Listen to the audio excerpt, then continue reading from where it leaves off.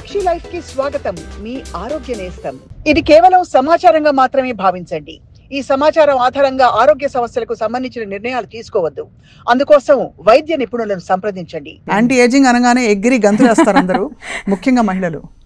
అవునండి. So what do you feel about what is anti ageing actually? So first of all anti ageing అనగానే మహిళలు అనుకుంటాము.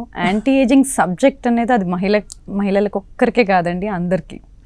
Second thing, physical appearances గురించి కాదు, అంటే బయటికి చక్కగా కనిపించాలనే ఒక వర్డ్ని యూజ్ చేయడం జరుగుతుంది. కానీ now let me break that myth. Anti ageing medicine అంటే ఇంటర్నల్గా మనం ఇవాళ ఎలాంటి జాగ్రత్తలు తీసుకొని ఎలాంటి చేంజెస్ చేసుకుంటే చాలా రోజులు హెల్దీగా డిసీజెస్ రాకుండా పుష్ చేయొచ్చు.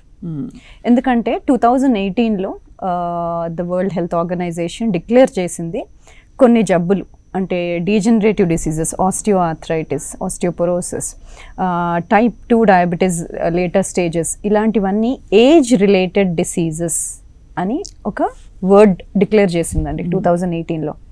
ఏజ్ రిలేటెడ్ డిసీజెస్ అంటే ఏజ్కి సంబంధించి, అంటే ఏజ్ అవుతూ ఉంటే లోపల బాడీలో ఎలాంటి మెకానిజమ్స్ జరుగుతున్నాయి, వాటిని ఏమన్నా మనం చేంజ్ చేస్తే ఏజ్ని డిలే చేయొచ్చా, దాని ద్వారా ఆ డిసీజెస్ని డిలే చేయొచ్చా అన్న సబ్జెక్ట్ బాగా రీసెర్చ్లో ఉంది.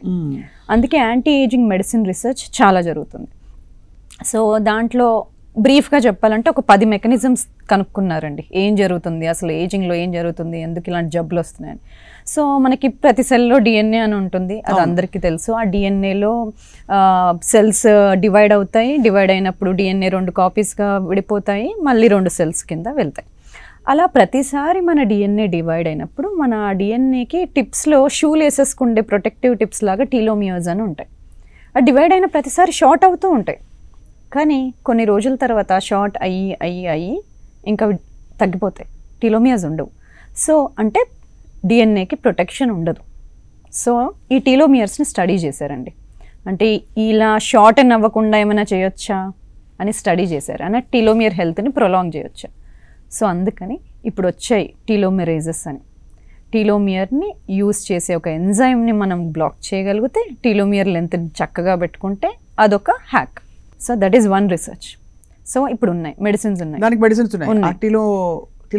టీలోమెరేజెస్ని ఇన్హిబిట్ చేసే మెడిసిన్స్ ఉన్నాయి. That is number 1. Side effects.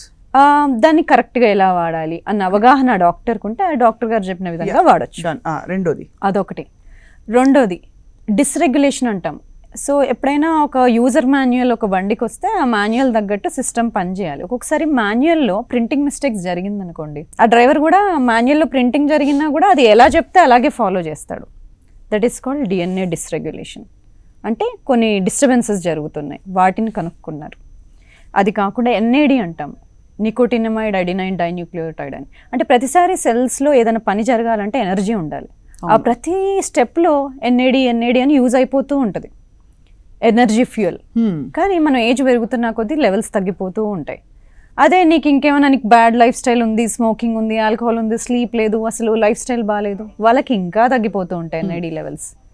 So ఈ ఎన్ఏడి లెవెల్స్ని పెంచుకునే అవకాశం ఉందా, దాన్ని స్టడీ చేశారు.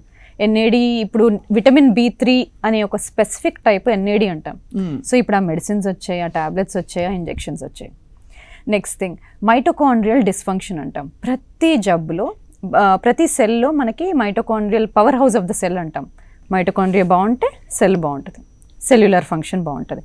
కానీ చాలా వరకు డిసీజెస్లో మైటోకాండ్రియల్ డిస్ఫంక్షన్, మైటోకాండ్రియా సరిగా పనిచేయట్లేదు, అంటే సెల్స్లో ఎనర్జీ లేదు.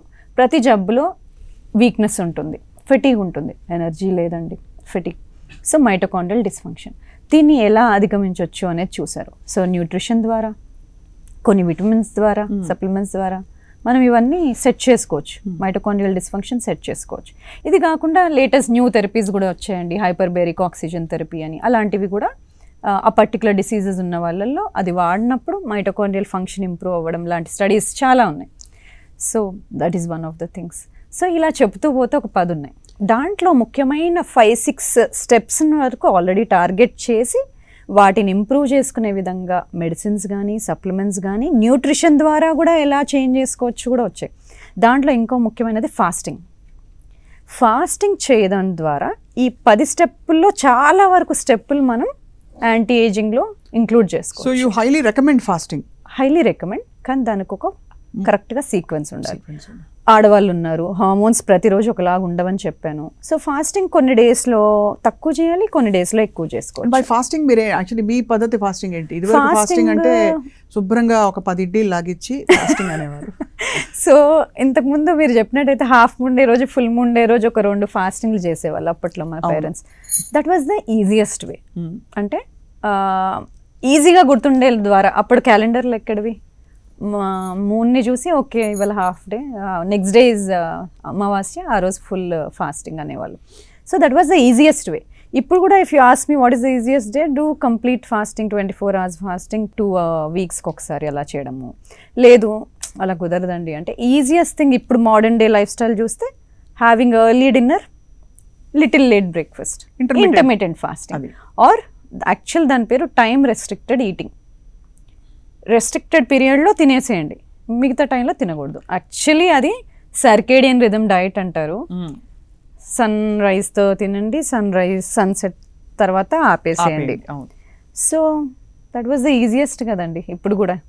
సో స్టడీస్ ఉన్నాయి కొన్ని, ఓవర్ వెయిట్ వాళ్ళని తీసుకున్నారు, వాళ్ళలో ఒకటే చేంజ్ చేశారు, ఈ డిన్నర్ బిఫోర్ సన్సెట్, దాని తర్వాత no food and avoiding unhealthy foods తినకుండా ఉండడం. జంక్ అవంతా అలాని మొత్తం సన్ రైజ్ నుంచి సన్సెట్ వరకు పిజ్జాలు బర్గర్లు లాగిచ్చేస్తే అది లాభం లేదు. సో హెల్దీగా తింటూ eat right, eat on time, eat with in that restricted time. ఆ స్టడీలో ఎంత బాగా వెయిట్ మేనేజ్ అయిపోయిందో వాళ్ళకి. సో ఇవాళ నాకు ఒక చిన్న చిట్కా మీకేం కావాలి అంటే, ఎవ్రీడే పార్టీ ఉన్నా లేకపోయినా, ఇంట్లో ఎలాంటి చేంజెస్ ఉన్నా, బయటికి వెళ్ళాల్సి వచ్చిన, డిన్నర్ 6:30-7 సన్సెట్ లోపు లాస్ట్ చేసేసి తర్వాత ఏం తినకండి. అది పార్టీలో లేట్గా పెట్టినా కూడా ఊరికే ప్లేట్ పట్టుకుని నిలబడండి కానీ, లేదు ప్లేట్ పట్టుకుని కూర్చోండి కానీ. ఆర్ ఈజియెస్ట్ వే మీరు ఇంట్లో తినేసి తర్వాత పార్టీకి వెళ్తే అసలు ఐడియల్, ఉత్తమం. ఇది కేవలం సమాచారంగా మాత్రమే భావించండి. ఈ సమాచారం ఆధారంగా ఆరోగ్య సమస్యలకు సంబంధించిన నిర్ణయాలు తీసుకోవద్దు. అందుకోసం వైద్య నిపుణులను సంప్రదించండి.